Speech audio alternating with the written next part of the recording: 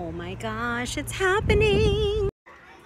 Oh my gosh, you guys. Okay, so it is my annual trip to Spirit Halloween. This is probably one of who knows how many during the season. It is August. I was getting so much FOMO seeing everybody else's locations open.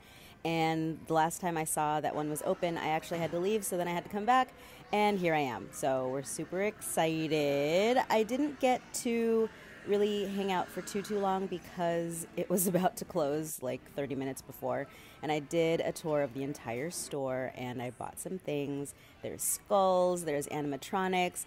It's funny because the entire time people are screaming, which I love because then it makes it like a haunt, and we love that.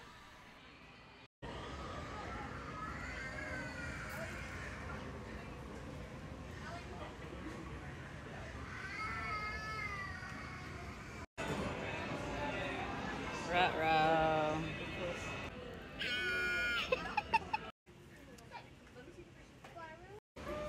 Now, I was starting to realize that I have a lot of this merchandise from over the years. I come every year. I'm a Halloween and horror fan. If you didn't know, now you know. But yeah, the masks were great. Some guy tried one on and I could not stop laughing because he looked insane. It was perfection. And I'm kind of curious if I got one of these for my living room, if that would be like super creepy weird. But I mean, I like super creepy weird. So anyways, I don't know. I didn't get one, but I came to the shirts. I've been looking for the Terrifier shirt for Art the Clown since last year, and it's still out. So I'm going to go to another one tomorrow. Here's my haul.